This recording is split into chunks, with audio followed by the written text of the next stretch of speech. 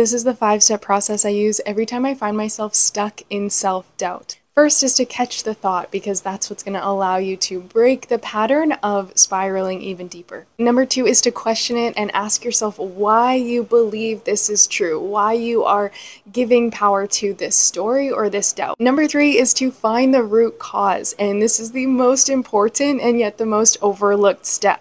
You want to do this because this is what's going to help you create a lasting change, because the second you know that this came from an experience from childhood or something that your parents told you or some kind of trauma or friend or teacher, then you can start to change it, which is step number 4, creating a reframe and a new belief that actually supports you. And step number 5 is don't forget to do some of the releasing, the healing, the reprogramming around it, okay? So when you found the root cause, you understand that this is just a story that you've maybe experienced for a long time, and then you want to reframe it to create something more empowering.